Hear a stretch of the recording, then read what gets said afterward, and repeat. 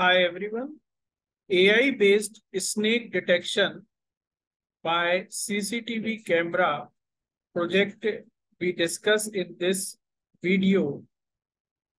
We developed this model by using Python Yolo library. To get relevant code and document, just click on the description link. So let's check how this code works. So this is the overall structure of the proposed model.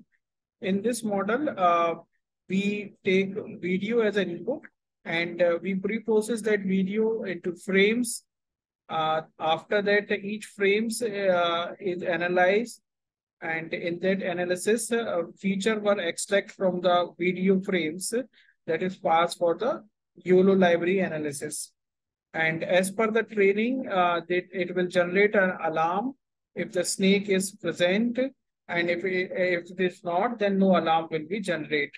Apart from alarm, we present a square box as well, and then we trace the next frame of the video. So let's check how this project run once you download the project. So these all are the relevant packages that you need to install. So I'm going to run this project. For this, we create one GUI, and in that GUI, you can select a video, or if you have any live snake with you, then you can use your webcam as well. So I suggest you to go with some video. In this project, you will get some relevant video as well. So I'm going to browse one video. So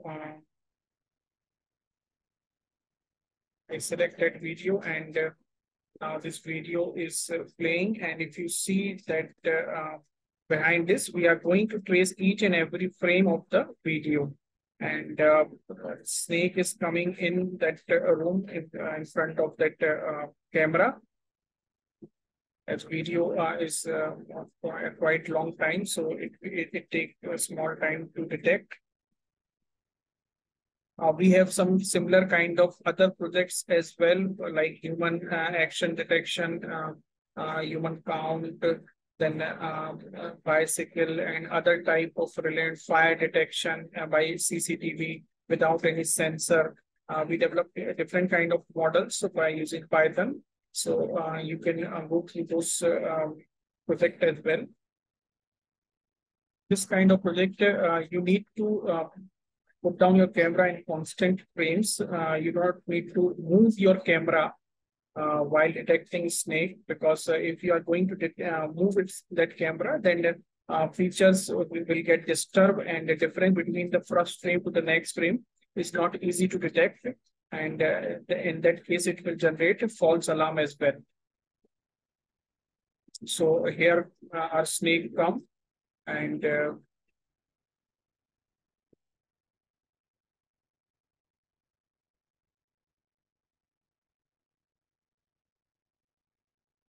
this is how our project is going to detect the snake.